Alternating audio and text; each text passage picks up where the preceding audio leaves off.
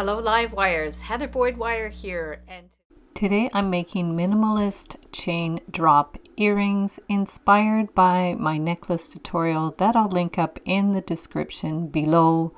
I am using the Beadalon new line of slimline pliers.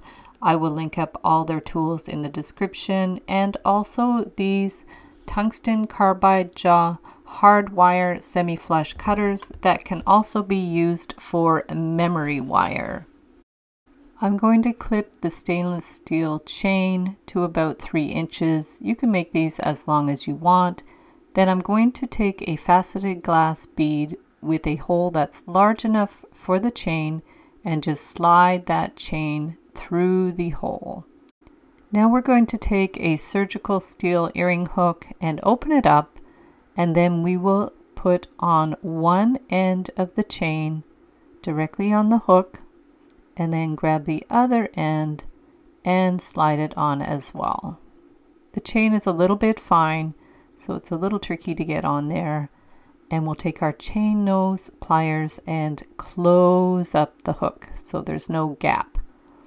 And you'll see it sits a little bit off, so we're going to twist that hook a little quarter turn so it sits straight ahead. And there's the simple chain earrings. Now if you want to make these earrings with beads with smaller holes, just get a couple of pieces of wire. An inch should be plenty, depending if you're putting one bead or multiple beads. And then we're going to take the end with the round nose pliers and twist it around to a small loop and center that loop.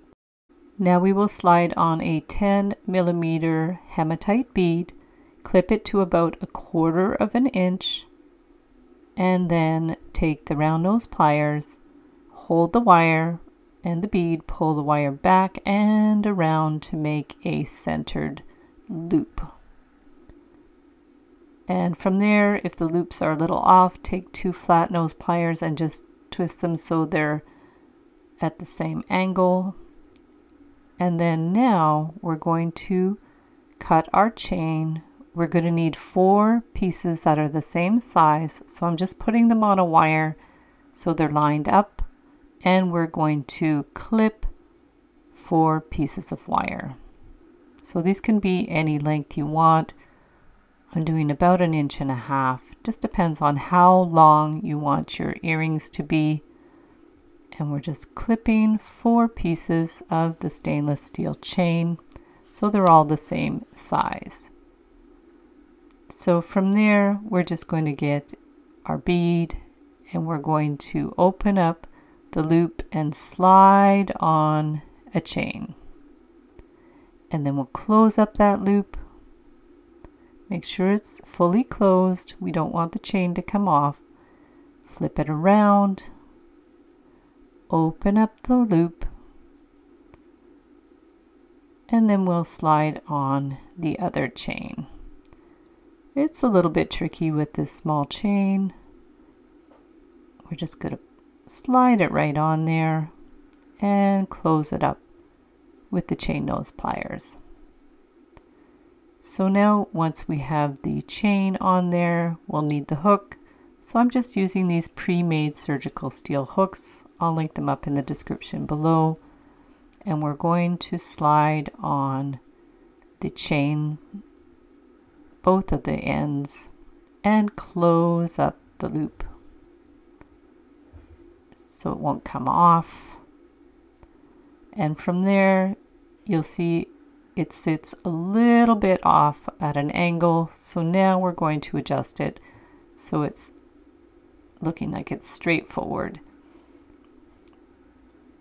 perpendicular to the hook. And there we have our other simple drop chain earrings.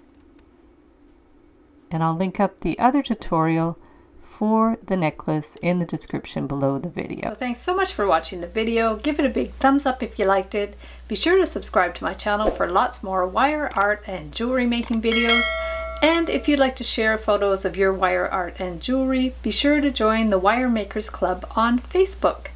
And if you'd like to check out my work on Etsy, my husband and I specialize in custom wedding cake toppers and funky jewelry.